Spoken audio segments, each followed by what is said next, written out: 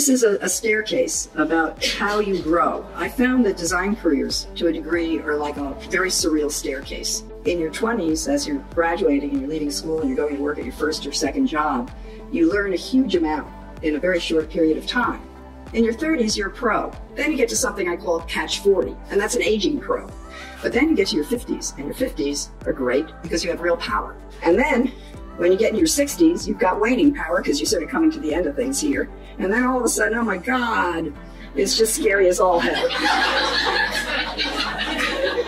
I'm sort of there now. I'm about to turn 71. It's really scary. The question is, how do you find a life where you make things and you continue to grow and change and really have a fulfilling life in design? And it is a life, and it's a great one.